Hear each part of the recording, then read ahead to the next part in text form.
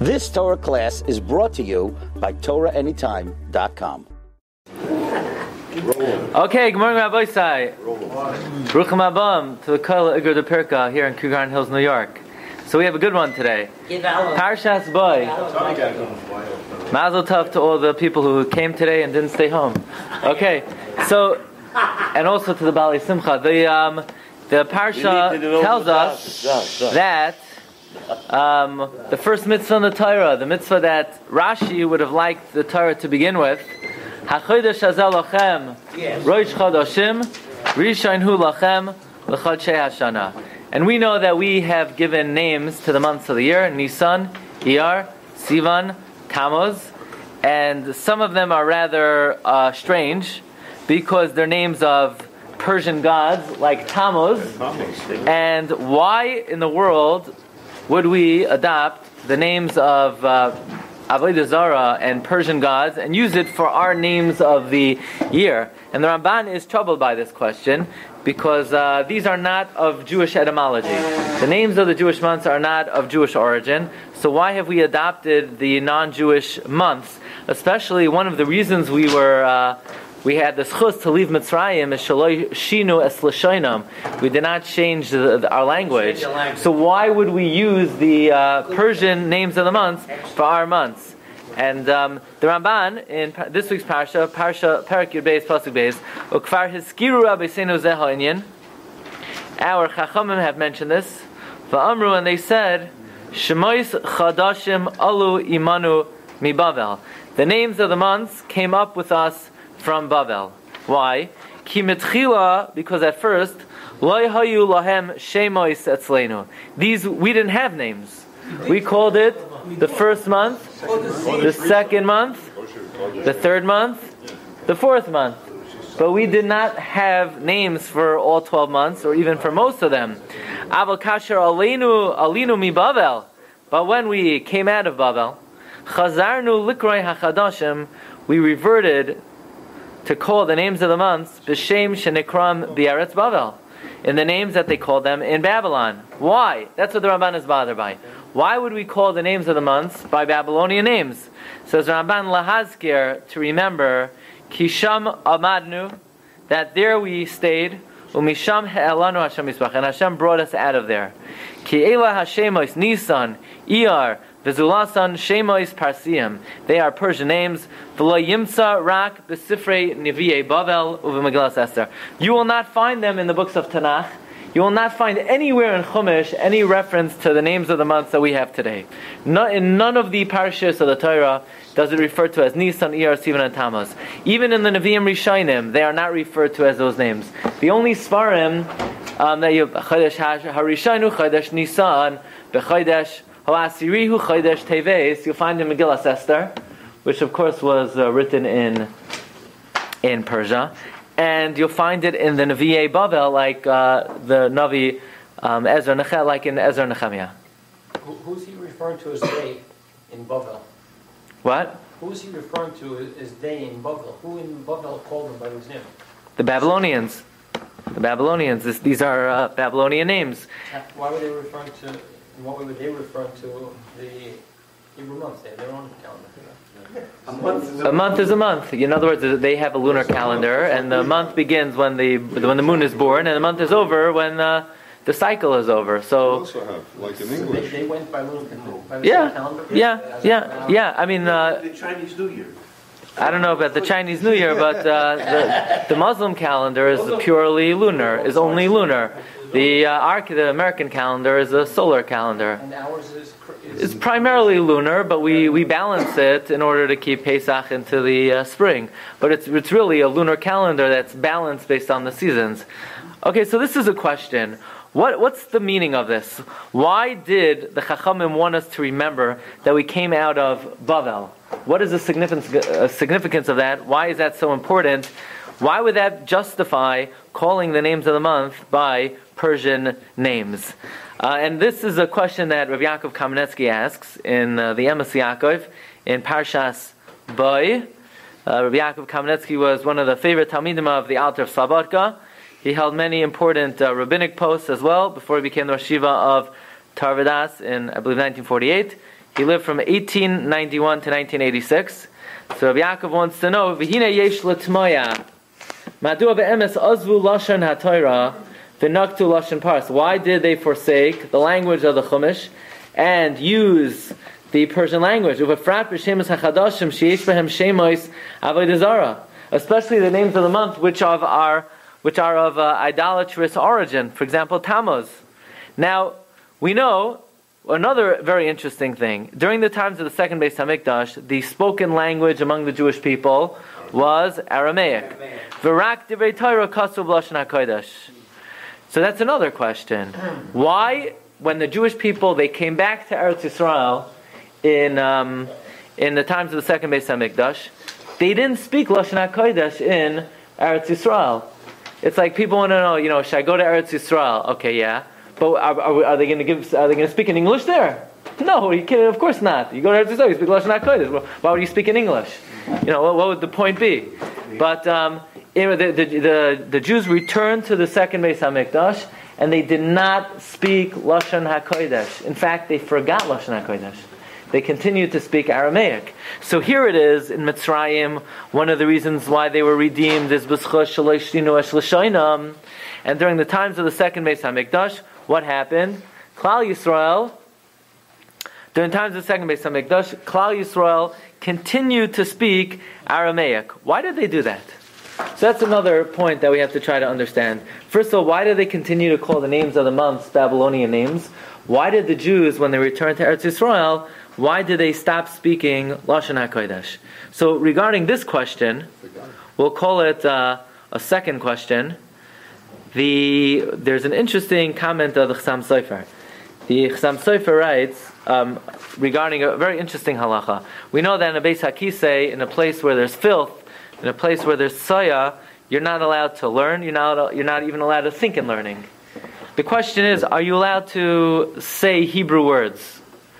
In other words, does the Hebrew language have Kedusha, or do we say only Torah has Kedusha, but the language itself is Chulin? So interesting, the Shulchan Aruch paskins in Simon Pehei, Sif Beis, that afilu laharhar b'divrei Torah asur b'beis hakisei u'b'beis hamerchatz, but says the Shulchan Aruch, dvarim shel choyel mutter la'imram sham b'lashon hakodesh. Secular speech, discretionary speech, you're allowed to say in Lashon HaKodesh in the Beis HaKisei. Says the Magen Avram, Umidas Chasidus hu lahachmer. It is a Midas Chasidus not to speak Lashon HaKodesh in the Beis HaKisei. Okay. Says the Chassam Sofer, based on this Magen Avram, that it's a Midas Chasidus not to speak Lashon HaKodesh in Beis HaKisei. What about in an area where there are Avodah Zarah? In other words, we say there's a concept. Technically, you're allowed to speak Lashon HaKodesh in a Beis HaKisei. What about where there's Avodah Salilim? What about if there's Avodah Zarah? So the Chassam Sofer says, the Huadin, b'makam gilulim. The same halach would apply if they're Avodah Zarah. It's preferred not to speak Lashon HaKodesh. Says the Chassam Sofer, now I understand why when the Jews returned in the times of the second Beis HaMikdash, they did not speak Lashon HaKodesh. You know why? Because they forgot it. They literally forgot how to speak Lashon HaKodesh. Why did they forget it? Because they went down to Bavel. And Bavel, we know, is Molei Avodas Alilim. Bavel is full of idols. So in Bavel, they didn't have the opportunity to speak in Lashon HaKodesh because they were careful with this Magen Avram not to speak Lashon HaKodesh in a Beis HaKisei or in a Makom Avodah Zarah. So says the Chassam Sofer, V'nira li to Misham Hachi Henichinu henhigu avosenu es b'neim mevli l'sapra b'lashon hakodesh. That's why in ancient times the custom was not to speak lashon hakodesh, because there were avodah zarah everywhere. V'nishkach meitanu legamri b'amnas in Aram, and it was completely forgotten from us. Mishum shagalu lebavel shahoysa maleya gilulim. Okay, so that's the pshat of the Chassam Sofer, but it's something that Rabbi Yaakov Kamenetsky wonders about, and that is why, when the Jewish people returned in this time of the second Beis Hamikdash, did they stop speaking Lashon HaKodesh? In Egypt, they were not Elilim. In Egypt, maybe they weren't machmer like the Magen Avram, right? The Torah wasn't given yet, so you want to say, still, the Torah wasn't given. The same argument. Yeah, there was no Torah, so they didn't even have to keep the mitzvahs. In fact, they didn't keep the mitzvahs. So if they didn't keep the mitzvahs, so it's unusual. But one thing they did keep is they shaloi shinu es l'shanim. Okay. Did they learn the Chumash every week? What? Did they learn Chumash every week? Chumash every week? Yeah. No, they were Oved Avodah Zarah. How are they learning Chumash every week? Could they do it also? They were Oved Avodah Zarah. They fell to. Okay. So Yiddish guys go? No, how do you have Yiddishkeit without a Torah? They were empty and bare. Okay, weiter, Rabbi Sai. So this is a few interesting points. Namely, why did they adopt the Persian names of the month? Why, in the times of the second Beis Hamikdash, did they stop speaking Lashon HaKodesh? How come in the Gemara you have Talmud Bavli? What? If they didn't know it, they all got Avodah Zarah. How did you get Talmud Bavli? Talmud Bavli wasn't written in Mitzrayim. No, I'm talking about in Bavel. So it's an Aramaic. It's Aramaic, because everything was Talmud. Correct. So how can you say that they were walking Avodah Zarah? In Mitzrayim, there were Avodah Oh, Zarah. you thought you said in Bavel? No. Doesn't In Bavel. Aramaic also Okay. have a level of Kedusha? So what? Doesn't Aramaic also have a level of Kedusha? Maybe a little bit. Wait, But there's no halacha, you're not allowed to speak Aramaic in the Beis HaKisei. In fact, Chassam Sofer writes in his Chedushim on Chulin that the reason for Shnai Mikra V'Echad Targum is Davar Tameh. And Mamela we do twice in Lashon HaKodesh and once in Targum between Mavatel, the Tumah of Aramaic. Chassam Sofer writes. The Targum Onkelos was given on Sinai. Yeah, Targum Onkelos was Nimsar Sinai. But the language, L'chaira, itself doesn't have Kedusha. Okay. Rabbi said we can see a lot of very interesting things. Okay, Rabbi said, in the times of the second Beis Hamikdash, they were missing a number of things that they had in the times of the first Beis Hamikdash. It says, the Navi Chagai says, V'erza v'ikavda. And it's spelled v'ikaved without a hey. So the Gemara in Yuma Darshans, these are the 5 things that they had in the first Beis Hamikdash that they did not have in the second Beis Hamikdash. What were they? The Eish, the Urim V'Tumim, the Shechina, and Ruach HaKodesh was not present in the times of the second Beis Hamikdash. But most notably, what they didn't have in the times of the second Beis Hamikdash was the Arayin. The Arayin was not extant in the time of the second Beis Hamikdash. So you'll ask, where was it? So the simple answer is that Yoshio HaMelech, 100 years before, Yoshio HaMelech took the Arayin and he hid it about 100 years before destruction of the first Beis Hamikdash. And they didn't know where it was. In other words, you ask most people, where was the Arayin in the times of the second Beis Hamikdash? They'll say, we don't know. Yoshio put it in the underground labyrinths that Shlomo HaMelech made of the first Beis Hamikdash. The problem is, asked Rabbi Yaakov, there is a Mishnah in Shkalim.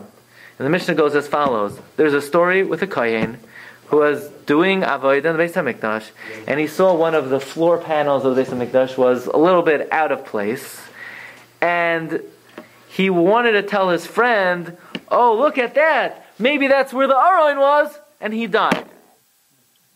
Meaning, what do we see from here, says Rabbi Yaakov, that they knew exactly where the Aron was in the times of the second Beis Hamikdash. So ask Rabbi Yaakov, so why didn't they take it out and put it in the Kodesh HaKadoshim where it belongs? So, meaning until today, everybody would have gone their whole life thinking that they didn't know where the Aron was. But that could not be farther from the truth. They knew exactly where it was. They knew to the millimeter, they knew to the inch where the Aron lay, under which floor plan. They obviously deliberately left it there and did not remove it and put it in the Kodesh HaKadoshim where it belonged. Why? Why didn't they put the Aron where it belonged? After all, the whole Kedusha of the Beis HaMikdash emanated from the Aron. It's called Mishkan HaEdus. The Eidos because of the Luchais. So they knew where the Aron was. Why didn't they put the Aron back? Asks Rav Yaakov Kamenetsky. Here's the real whopper. So far we're reading the Emes Yaakov on Parshas Boy. Now let's go to the Emes Yaakov on Parshas Shemais. And there's a pasuk in Shemais, Perek Gimel, pasuk Yud Ches. The pasuk says like this: V'shamu l'koylecha. The Rebbe Shem tells Moshe, don't worry, they will listen to you. Uvasan, you'll come, Ata, the Ziknei Yisrael, you'll come with the Zikanim, El Melech Mitzrayim. Va'amartem elav, you'll say to him, Hashem Elokeho Ivriyim Nikra Aleinu. The Rebbe Shem happened to appear to us. V'ata, and now, Nelchana, let us go, Derech Shloishes Yamim, Ba'midbar, a 3-day journey in the Midbar, V'nizbechal Hashem Elokeinu, and bring karbanos to our God. Ask Rav Yaakov Kamenetsky. There's a Baba Maisa. 3 days in the Midbar, huh? Never happened. Lo'haya v'lo nivra. What kind of Maisa is Moshe Rabbeinu supposed to spin to Parai? Parai, just let us go for 3 days. What are you talking about? 3 days? We ain't coming back. Well, you know, we're still on that 3 day sabbatical that Moshe Rabbeinu told Parai, let's just go for 3 days. We know Chaysom Shal Kodesh Baruch Hu MS. If the Rebbe wants to take us out, he doesn't have to trick Parai. What is this? What's Moshe Rabbeinu supposed to tell Parai? Why is Hashem telling Moshe, tell Parai, let us go for 3 days? It's a pasuk in Chumash. You ever wonder about this? What's going on over here? Neil Chana Derech Shloshas Yamim. What's going on? What is Moshe Rabbeinu telling Parai? That's another question. So far, we wanted to know about the months of the year. We want to know why the Jews stopped speaking Lashon HaKodesh in the times of the second Beis HaMikdash. Why didn't they put the Aron back? And 4, we want to know what is this Baba Maisa that it seems like Moshe Rabbeinu is spinning off, pawning off to Parai. Another question, Rabbi say. The Ramban in Parshas Vayechi says that in the times of the second Beis HaMikdash, in the times of Chanukah, so the Chashmonaim restored Jewish sovereignty, but they took it a step further. They decided to appoint a king from the Chashmonaim. And because they did so, they violated the tzava of the Zaken Yaakov Avinu. They violated Yaakov's ethical will. Yaakov Avinu said, Lo yasur shevet mi Yehuda, and therefore they were punished, that the Chashmonaim were wiped out, and that's why today, the Gemara says, anyone who says they come from the Chashmonaim is a liar. All the Chashmonaim were wiped out to a man. Why? Because the Chashmonaim violated Lo yasur shevet mi Yehuda. So as for Yaakov Kamenetsky, they were rabbis back then, right? I mean, we're talking in the time of the second Beis HaMikdash. You know, why didn't the rabbis get together and say, "You kohanim, you're a bunch of Rishonim. You're violating the pasuk in the Chumash. Lo yasur shem Yehuda. Do you know what the repercussions could be? Why didn't the Rabbanan get up and speak out and have a protest and gather everybody together and say, we can't have this. We need to appoint a melech from Shevet Yehuda, from Malchus Beis David. Why did the rabbis countenance this? Why did they allow this? Why did they agree? Why did they endorse this? Why didn't they speak up? Ask Rav Yaakov Kamenetsky. Another question, Rabbi Say. A lot of questions. You ever open up Talmud Yerushalmi? Talmud Yerushalmi was written where? Eretz Yisrael. In Eretz Yisrael. It was written by rabbis, Orthodox rabbis, who were Talmidei Chachamim, and they probably knew Lashon HaKodesh. So why in the world did they write it in Aramaic? You want to say Talmud Bavli, which was written in Babel, was written in Aramaic. Okay, that I understand. That's the language that everybody spoke there. That's the language of the country. Why in the world are Rabbanim, are Talmidei Chachamim, writing Talmud Yerushalmi in Aramaic? And it's a very difficult Aramaic. It's a very hard Aramaic. It's harder than Talmud Bavli. Why would you write Talmud Yerushalmi in Aramaic? What's the point of doing that? What's the logic of that? You look at the names of the Tanoim and Amoraim. Abaye, Rav Dimi, Ravina, Papa, Tarfain. What? These are not Hebrew names. Hyrcanus. Yeah. Hyrcanus. Hyrcanus. Rabasi. These are not Hebrew names. Why would Tanoim and Amoraim not call themselves like Abraham, Yitzchak, Aaron, Hebrew names? One of the reasons why we were redeemed from Mitzrayim is Shelo Shinu Es Shemam. They didn't change their names. And here, the Tanoim and Amoraim came out, all of them, they don't have Hebrew names. They all have Aramaic names. Why would they use Aramaic names? What's the meaning of that? It's a very, very unusual phenomenon we have over here. If you open up your Tanakhs, we have...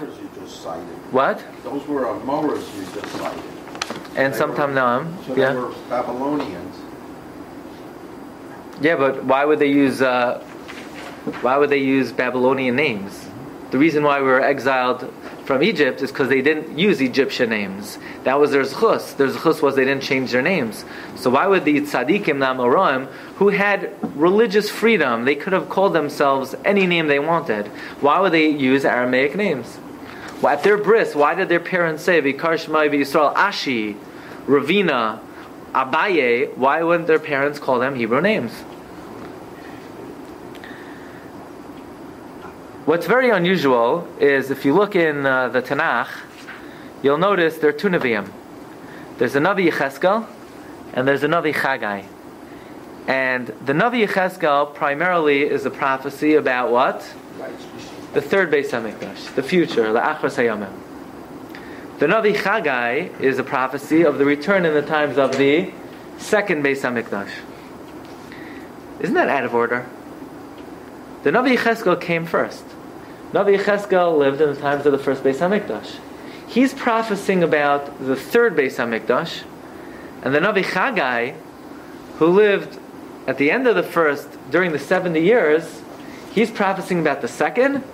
Why would God have the prophets prophecy out of order, where the Navi Yecheskel is prophesying about the third Beis HaMikdash, and the Navi Chagai is prophesying about the second Beis HaMikdash?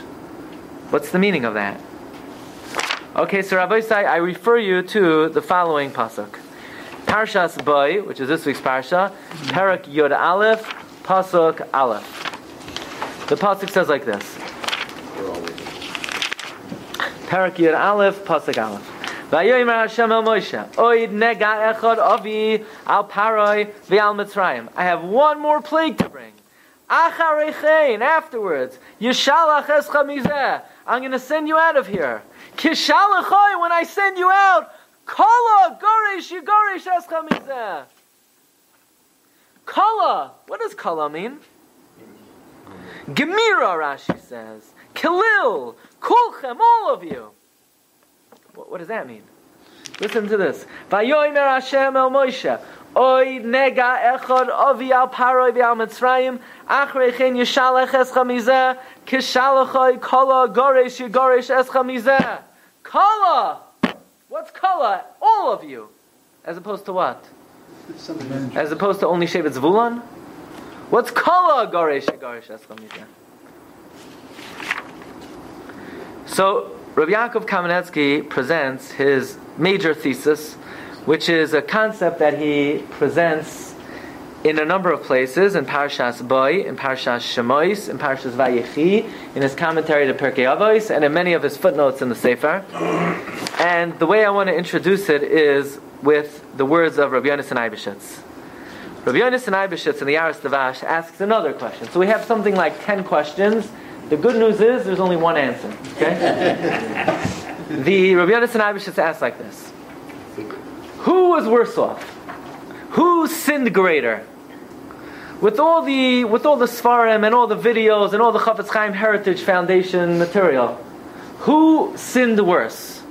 The people in Bayis Rishon or the people in Bayis Sheni? Bayis Rishon, they killed, they committed adultery, and they served Avodah Zarah. Bayis Sheni, when their friend got Ravi, Shlishi, and they got Ravi, they got into a little squabble. So who's worse? I mean, you could spin it however you want. Avodah Zarah, Gil Arai, Shvichas Damim. Those are the big three. Sinas Chinam, is relatively minor.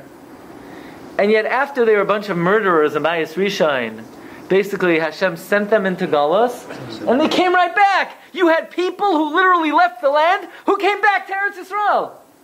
Those same Chevra, the Reitzchim and the Menachim, the Oivdei Avodah Zarah, they made it back to the land. And the guys who didn't like the people whose yarmulke was a little bit different than theirs, were still in Galus 2,000 years. I mean, how do you fit that? So I know Sinas Chinam is equal to all three, but look, the big three are the big three. It's not fair. Ask the Rabbi Yonasan Eibeshitz. Here it is, they sinned worse, and we're suffering for the Bayis Rishon sin. And the ones who sinned in Bayis Sheni, who sinned rather minorly, they're the ones suffering, and the ones who sinned in Bayis Rishon, they came back. So, says Rabbi Yonasan Eibeshitz, How many Batei Mikdashim are there in the entirety of the Jewish people? Really, there are only two. There's Bayis Rishon and there's Bayis Shlishi. What's Bayis Sheni? So if you look in the Lashon of the Navi Yirmiyah, we find like this. The Navi Yirmiyah says, Ki lefi melois lebavel shivim shana. Who remembers the next words? Ki lefi melois lebavel shivim shana. Efgoid eschem ne'um Hashem. What does Efgoid mean? I'll remember you. It doesn't say Egol eschem, I'll redeem you. It says I'll remember you. It's a pekida. You know what pekida means? A visit. A visit. Mashal mahadavar doimeh. You have somebody, he spent his youth in yeshiva, and now he's out in the workplace. And you know what? He doesn't feel the same sanctity that he did when he was in the four walls of the Beis HaMedrash. So they have today these things, Yarchei Kala. So what's Yarchei Kala? You go for a day or two or for a weekend to a hotel, and you hear Shiurim the whole Shabbos from big people, and you, so to speak, recharge your batteries so that you could go back out into the world with more of a feeling of attachment to the Torah, with more of a sanctified outlook. They just had an Eretz Yisrael. They had an Eretz Yisrael, right? There's such a concept, Yarchei Kala. You're not going back into the yeshiva. You're done with that stage in life. But you're trying to reconnect to the sanctity that you once had, and now you have a different obligation in life. Says Rabbi Yonasan Eibeshitz, the Jewish people, when they sinned in the times of the first Beis HaMikdash, they were in hot water. They were in such hot water that you know how long they needed to be in Galus for? For 2,000 years plus. But there was a problem. And the problem was, they didn't really have the Torah Sheba'al Peh. So for example, at the end of the 70 years, the Jewish people came back to Eretz Yisrael. They didn't know what a sukkah was. They didn't know what Shabbos was. They didn't know what it meant that you have to marry a Jew. So you had Jews coming back in the time of the second Beis HaMikdash. They didn't, sukkah? What's a sukkah? Shabbos? It's a chumrah. Chitun? You're allowed to marry a guy. What's so bad? Aman Amayev. It's all in the family anyway. And most of the Jews intermarried.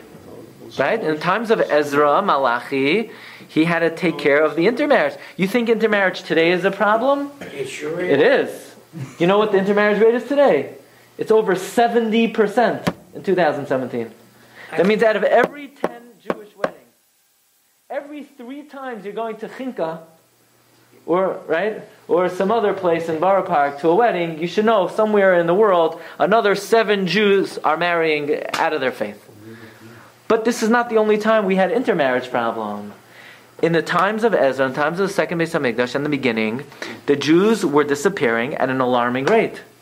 So what the Rebbe Shem had to do was, even though after Churban Bayis Rishon we needed to be in Galus for until the Gula Achroina, but the Rebbe Shem realized what he needs to do is he needs to visit us.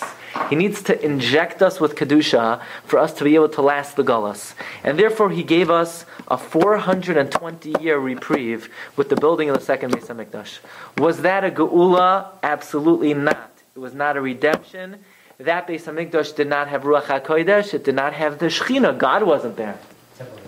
It was a temporary reprieve. It was a recharge of their batteries. During those 420 years, the Torah Sheba'al Peh expanded. They made a decree, you can't eat the bread of a guy. They made a decree, you can't eat the oil of a guy. They made rabbinic decrees to prevent the Jewish people from intermarriage. All the dinim d'Rabbanan came into effect, not in Bayis Rishon, Bayis Sheni. Without dinim d'Rabbanan, the Jewish people disappear immediately. They disappeared so fast, they basically forgot the language. They forgot Hebrew. They didn't speak Hebrew anymore. When the Jews went to Bavel, in 1 and 2 generations, we were about to disappear, Chas v'Shalom, forever. So the Rebbe Shem gave us second Beis HaMikdash, not as Geula, as Pekida, as a remembrance. And this is something that's brought in many, many Sfarim, and this is the concept that Rabbi Yonasan Eibeshitz brings down over here. Look at number 10. On the 1, 2, 3, 4, the 5th line. Aval kvar mavur b'chol mikrois Tanakh. It's already explicit in all of the psukim of Tanakh. Ki geula bebayis sheni hoisarak pekida. It was only a remembering. Aval arichos hagolos hamora hazois kvar nechtam aleinu begolos bayis rishon. The golos we're in today had already been signed, sealed, delivered when the first Beis HaMikdash was destroyed. And if you look in the next paragraph of Rabbi Yonasan Eibeshitz, Aval emes hikach. What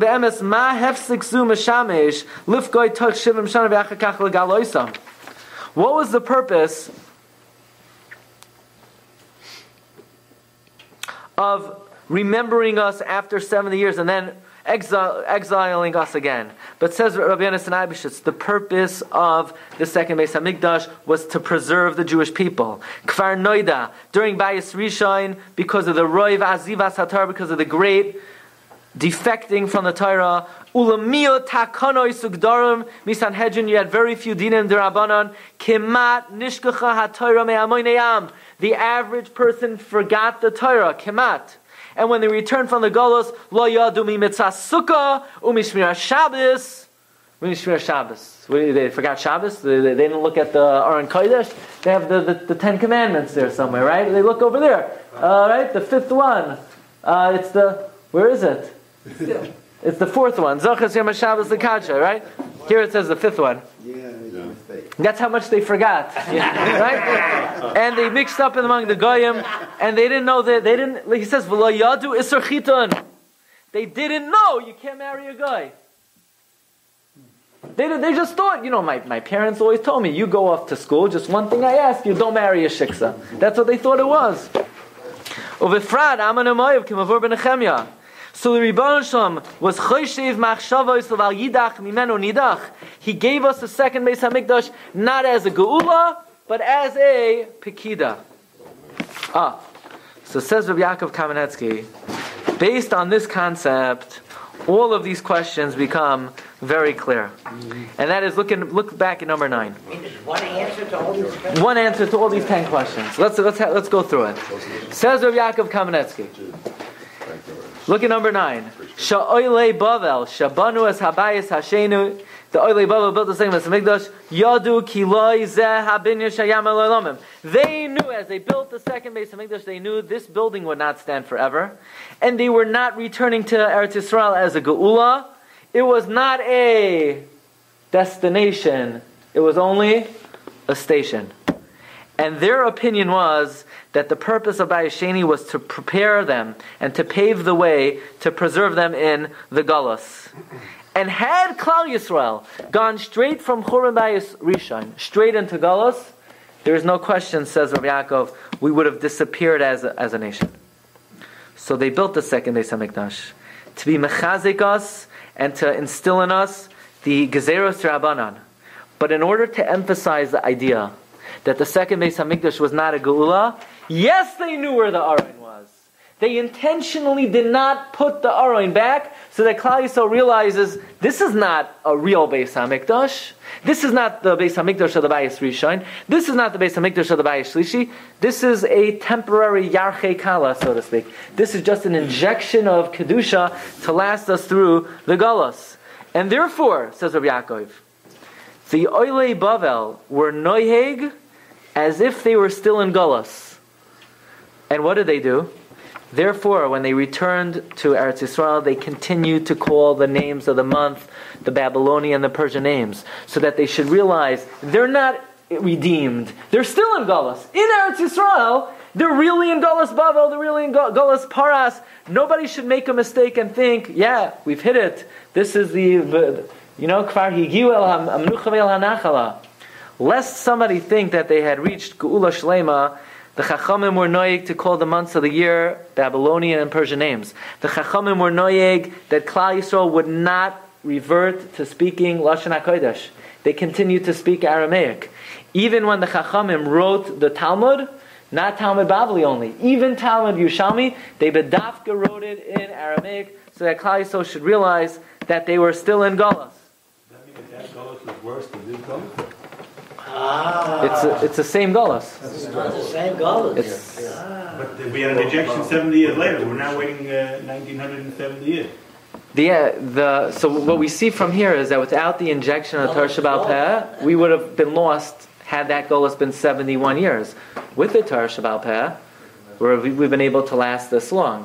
In other words, you see what happens to a Jew without adherence to Gezeros Chachamim. Without adherence to the Chachmei Yisrael, the Jew disappears in 2-3 generations. With adherence to the Chachmei Yisrael, we last l'netzach netzachim. Hopefully not. Hopefully we don't need that injection too much longer.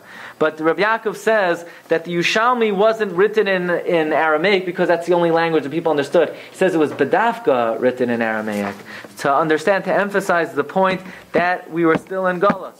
Says Rabbi Yaakov, when the Chashmonim appointed a king from the Kohanim, even though technically it was against the halacha, but on the other hand, the Chachamim did not want to speak up and say, you know what, you should really appoint a king from Malchus Beis David, because that would give the impression that we're going back to the Beis HaMikdash, and we're appointing a Melech, and we're ushering in the times of Mashiach.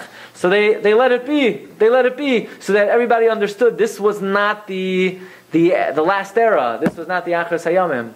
Don't we have to make statute in order to get to the Yerushalayim? I don't know. Yes. I don't know. In such a case, the whole thing would have been different. Look, one thing is the Chachamim back then, they knew the Galus would last for hundreds of years. And they knew the second Beis HaMikdash was not a Gula Shlema. You want to know now, do we need to make Hishtadlus? That's not the subject of today's share. I don't know the answer to that. Look, one thing we know is it says, Tzion hi doiresh ein la, meklal deboi drisha. That you need to be doiresh it. You need to seek it out. So the question is, how do you seek it out? Halachically, right? Kiyam la'makom she'yavcha Hashem l'shayin shema sham l'shichnoi sidrishu uvasa shama. That the pasuk says you need to be doiresh the makam hamikdash. How are you doiresh the makam hamikdash if you're not allowed to go to the makam hamikdash? What? Halachically, if we're tamei ziva. According to our own interpretation of the pasuk. What? According to our own interpretation. No. The Rambam already paskins. You can't go there. But be it as it may, you have to at least desire it in your heart. Now, what that means l'maisa, that's not the topic of today's shiur. Back to Rabbi Yaakov. Rabbi Yaakov says like this: the reason why the Navi Yechezkel prophesies about the third Beis HaMikdash before the Navi Chagai prophecies about the second Beis HaMikdash is because from the time that the first Beis HaMikdash stood, the collective eye of the Jewish people was looking forward not to the second Beis HaMikdash. The anticipation and the yearning for the Achros Hayamim was from the time the Navi Yechezkel prophesied about the third Beis HaMikdash. That is the ultimate Geula, that is the utopia, that is the Achros Hayamim that we all look forward to. Why would the Rebbeinu Shalom, second Beis HaMikdash wasn't even in the cards. It wasn't even in the plan. There was no plan to have a second Beis HaMikdash. The plan was Klal Yisrael would go to Babel and hopefully be strong enough and endure and have enough endurance to be able to last until the Yimais HaMashiach. The Bayis Sheni was like a take two. Was okay, if it ain't going to work out that you're going to endure the Galus for 2,000 years without disappearing, I guess I'm going to have to give you the prophecy of the Navi Chagai that there's going to be a second Beis HaMikdash. But the Navi Chagai was somewhat of an afterthought. It was the third Beis HaMikdash when the Jews in the times of the second Beis Lamashal, when the first Beis HaMikdash stood and they davened, Rebbeinu Shalom, we want the Gula Shlema. They weren't talking about the second Beis HaMikdash.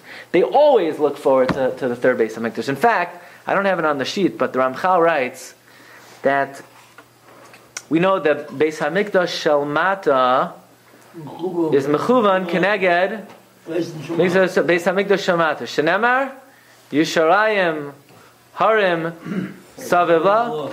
Yushalayim is Keir, Shechubra la Yachtav, that there's a city attached to Yushalayim. That from there we darshan So the Ramchal writes, when the Rebbeinu Shalom destroyed the first Beis HaMikdash and the Mikdash Shomala, the first Beis HaMikdash was moved, so we don't have a Beis HaMikdash Shel Mata anymore. But immediately when the first Beis HaMikdash Shel Mala was removed, the Rebbeinu Shalom immediately replaced it with the third Beis HaMikdash Shel Mala. Downstairs we only had second Beis HaMikdash.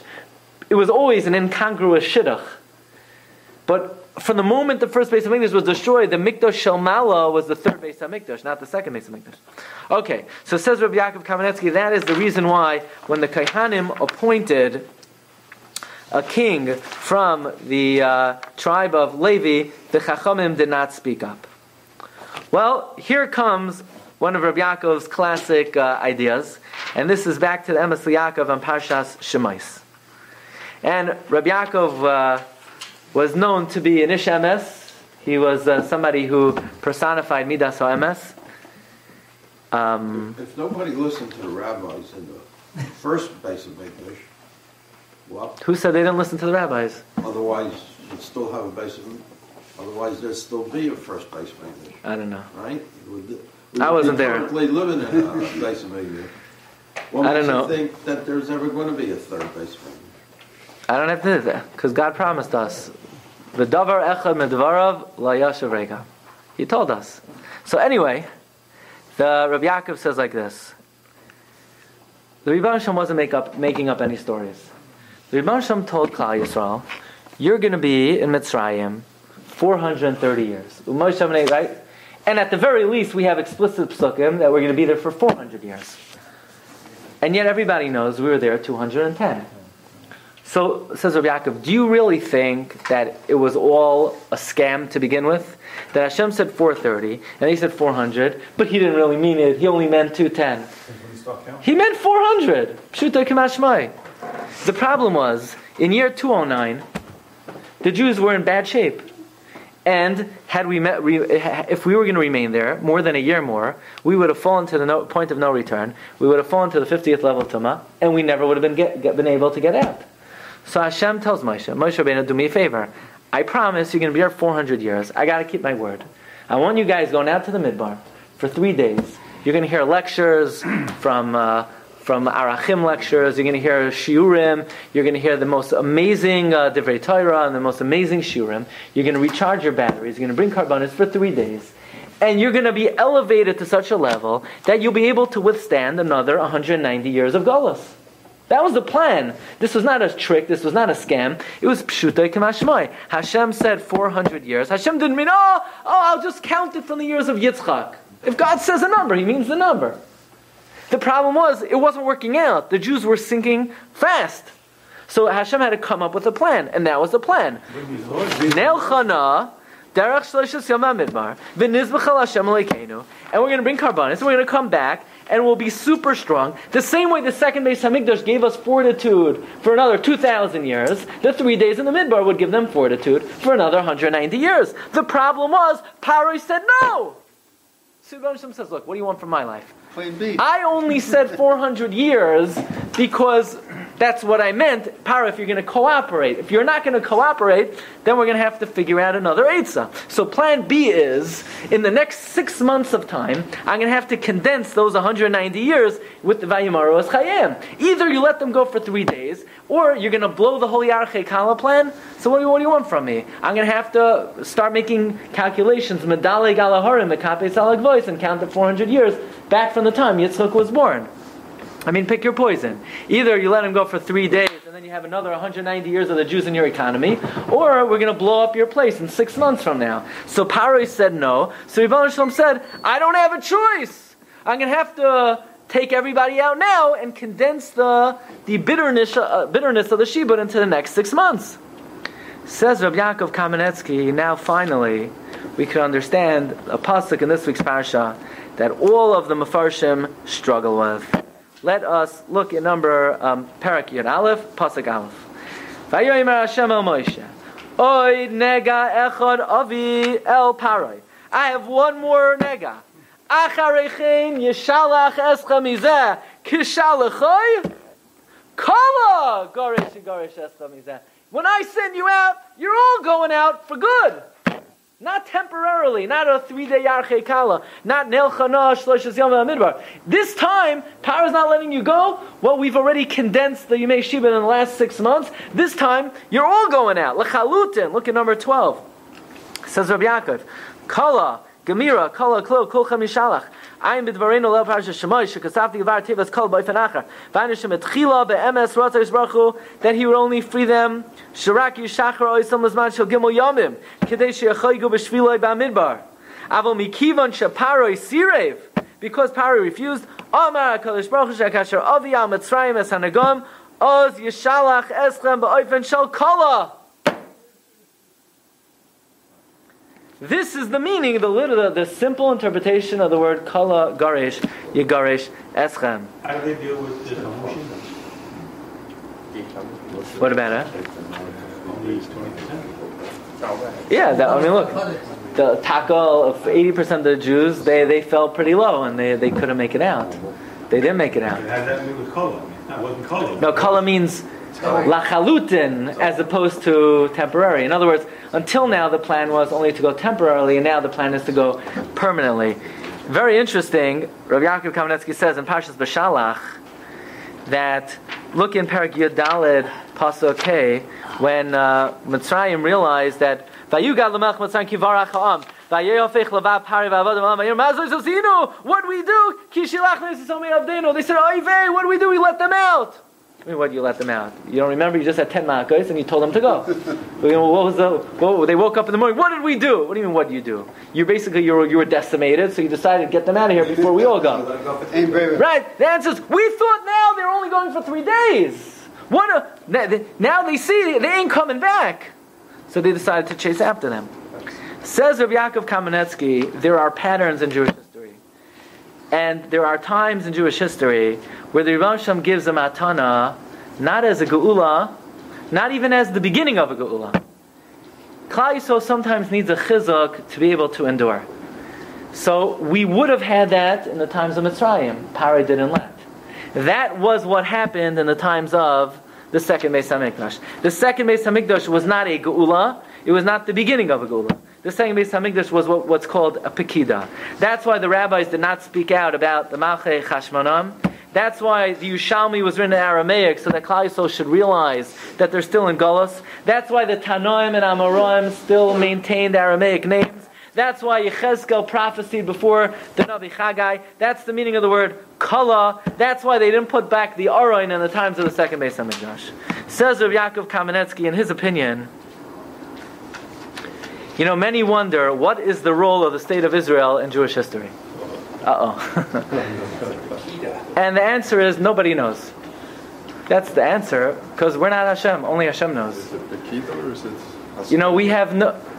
We know some people have different opinions about what it is. Rabbi Yaakov once spoke about this publicly, and it's published in his Sefer, that after the period of the Holocaust, and after really the religious decimation of Russian Jewry, the Jewish people needed sort of a boost and a shot in the arm. And the concept of the state of Israel, says Rabbi Yaakov, was Ribon Shem giving us a little bit extra chizuk to be able to endure whatever galus we still have to endure. Now we hope we don't have to endure so much of it like in the times of the second Beis HaMikdash. But again, there are concepts in history where the Ribon Shem gives matanos or bracha to Klal Yisrael, and the purpose of it is to serve as a shot in the arm to allow us to continue to survive the galus. So there are patterns. There are 3 days in the midbar. There's a period of Abaya Sheni. And there are other matanos and benefits Rebbeinu Shem bestows upon Klal Yisrael. Says Rabbi Yaakov, this is really an overarching understanding of Tanakh in general, of the episode of Yetzias Mitzrayim, and should be something to be able to use and put in context the events of Jewish history until Ad Kiyavai Shilai. You've just experienced another Torah class brought to you by TorahAnytime.com.